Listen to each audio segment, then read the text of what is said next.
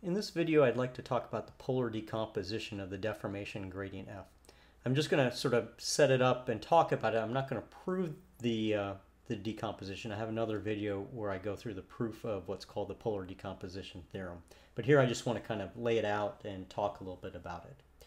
So what polar decomposition of f tells me is that I can write f in one of two ways.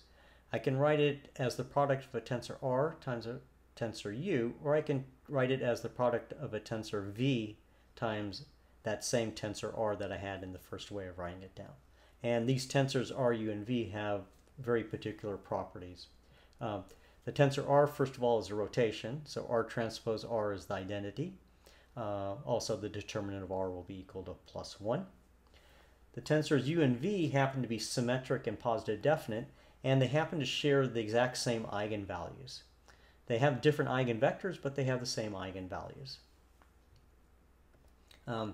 They have names also, so u is called the right stretch tensor and v is called the left stretch tensor. So sometimes we call ru the right polar decomposition and vr the left polar decomposition. Now, what this decomposition tells me is that I can think about what happens when I have an infinitesimal vector and it's mapped from the undeformed configuration to the deformed configuration, so a goes to fa. And what the decomposition tells me is that there's two ways for me to think about it. I can think about first rotating the vector a and then stretching it with v, or I can think of first stretching the vector with u and then rotating it with that same rotation r. So there's two ways to think about it. When you map an infinitesimal line segment from the undeformed to the deformed configuration, you can think of it as stretch then rotate, or rotate then stretch. So there's two equivalent ways of thinking about it. Now, one thing that's important to think about is the fact that in many of the expressions, in fact all the expressions that are concern themselves with stretch and strain or even shear strain, they all involve the right Cauchy-Green deformation tensor. And the right Cauchy-Green deformation tensor is defined as f transpose f.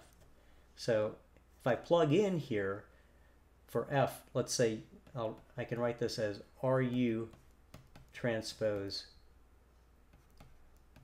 ru, which is equal to u transpose ru.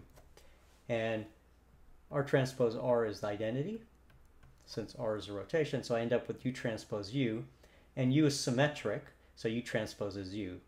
So this gives me u, which I just simply write as shorthand, I write as u squared. Okay, so if you look at this now, that tells you that really everything that we care about has to do with the stretching tensor and has nothing to do with the rotation. And in particular, what that says is that so r plays no role in line area or volume stretch and strain, nor does it play a role in shear strain.